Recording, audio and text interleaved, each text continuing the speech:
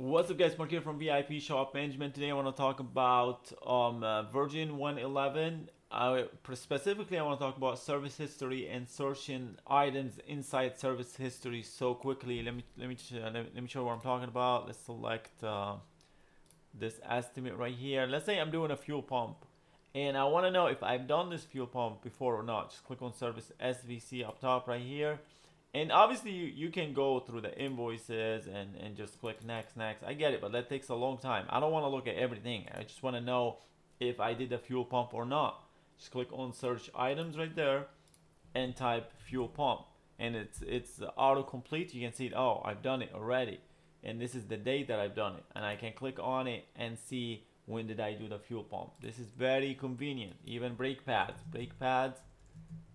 front, it will search that, which is really cool. So make sure you're using this. Yeah, actually it will work too if you want to search all his vehicles. So if I click on Danny right here and click on view history and now click on search items, I can search for fuel pump again and see I did it on the Mercedes and I did it on the Cruise, which is crazy.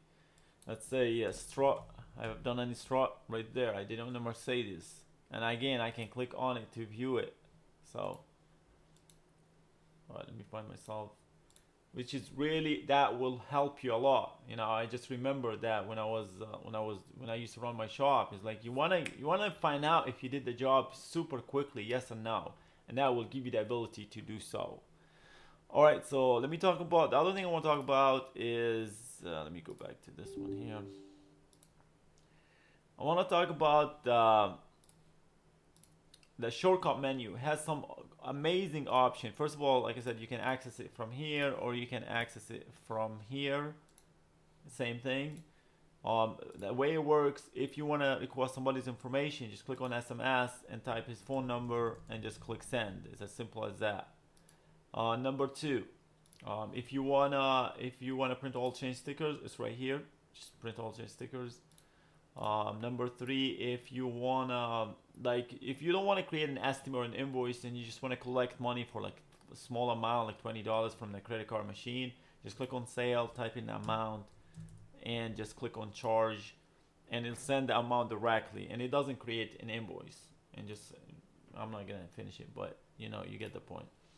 And it still has some cool features. Let's check it out. What else? Let's go back. Right here, what do you have? Internet speed test. It's kind of really important because I want to know what's my internet speed test at all time. You can come in here. We use Google for that. The only reason I picked Google because it doesn't have ads. I hate ads.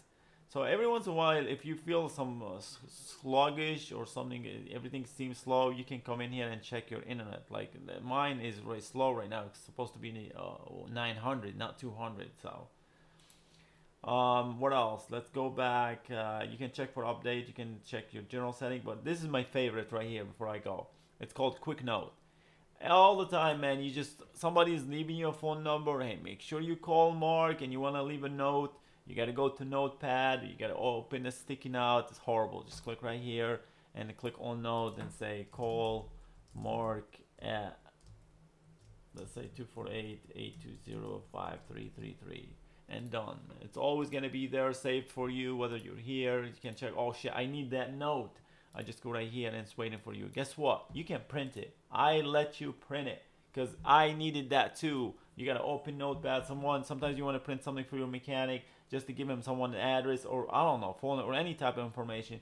Just click on print and it will print it for you. Anyway, I appreciate you guys. Until next time, thanks for watching.